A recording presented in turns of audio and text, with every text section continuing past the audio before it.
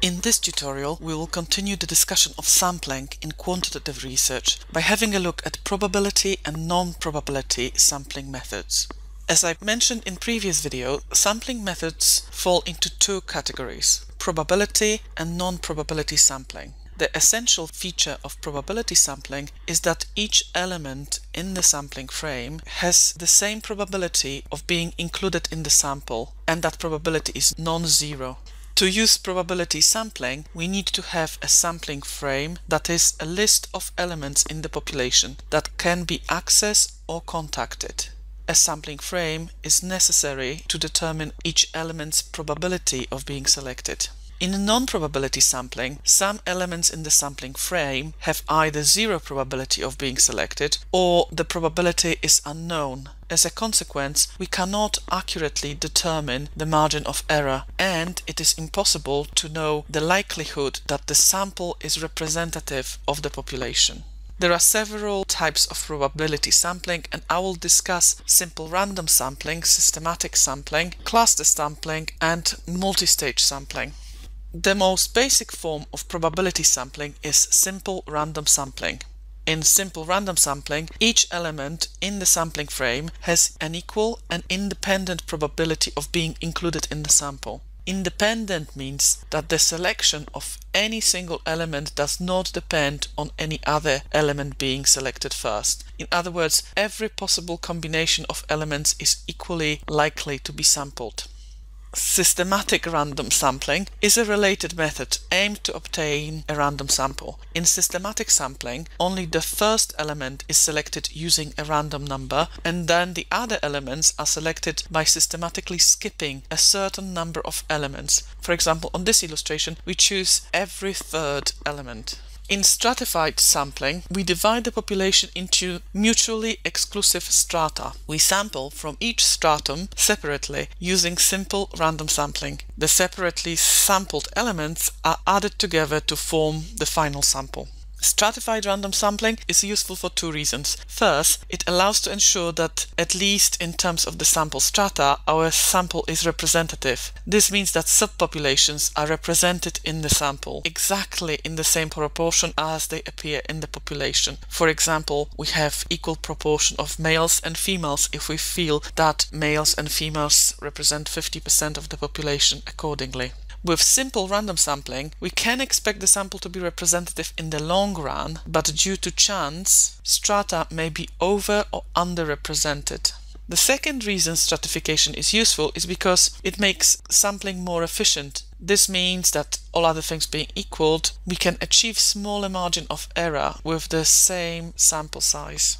Cluster sampling allows us to use random sampling without going bankrupt. Consider sampling frames that consist of all consumers or all employees or all managers in a certain country. If we were to randomly select elements from those frames, we would have to travel all over. In most cases, this is just too expensive, and a solution is to randomly sample in stages by first selecting clusters of elements. Say we want to sample employees within multinational subsidiaries. In the first stage, we draw a list of subsidiaries and cluster them into countries. We then randomly select a small number of countries, and we use stratification, for example, to make sure that we include developing countries. In the second stage, we then select subsidiaries within the countries previously selected. In the third stage, employees are randomly sampled from the previously selected subsidiaries. Multi-stage cluster sampling makes random sampling feasible, but the margin of error is hard to determine because the probability to be included in the sample is no longer the same for all elements of the population. Also, cluster sampling is usually associated with a larger margin of error. In non-probability sampling, some elements in the sampling frame have either zero probability of being selected or the probability is unknown.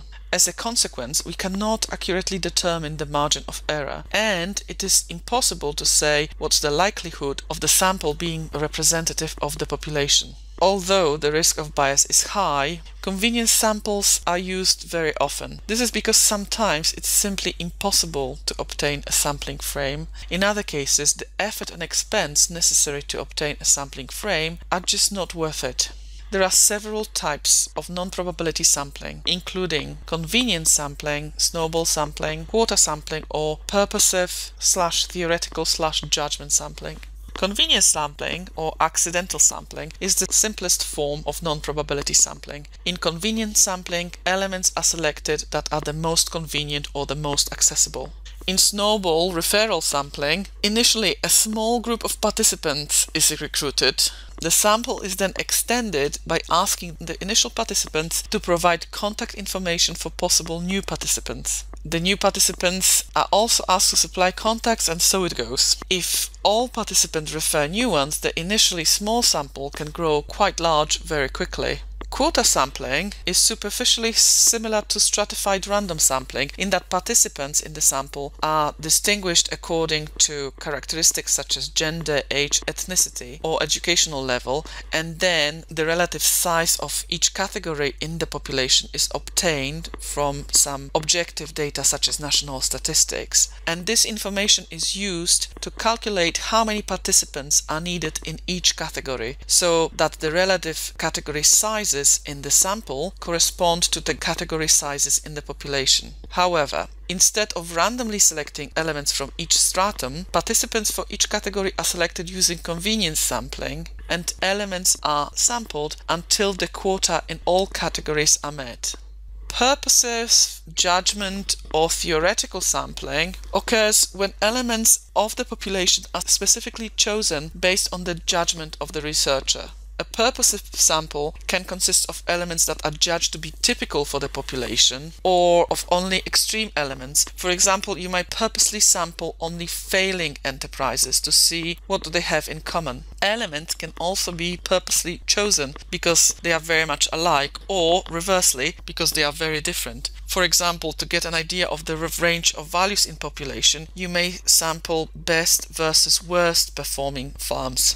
Or elements can consist of people who are judged to be experts. For example, when research concerns opinions on matter that require special knowledge. A special case of purposive sampling is a theoretical sampling, where you theoretically defined units to be sampled and then sample them progressively until you find you have not obtained any new insights, knowledge, or the units do not generate knowledge that contradicts your previous findings. Such theoretical sampling is found in qualitative research.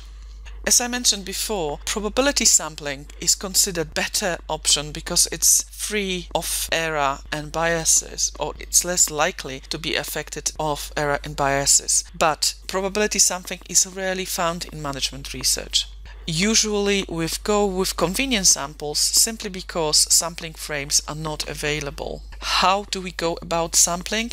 We tend to begin by defining the population of interest, for example, employees, firms, consumers, etc. Then we try to identify a sampling frame, and depending whether we can find one, we proceed to choose either probability or non-probability sampling.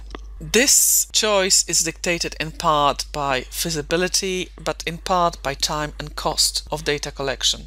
We do also consider sample size, and we'll come back to this issue in the section devoted to assessment of research quality.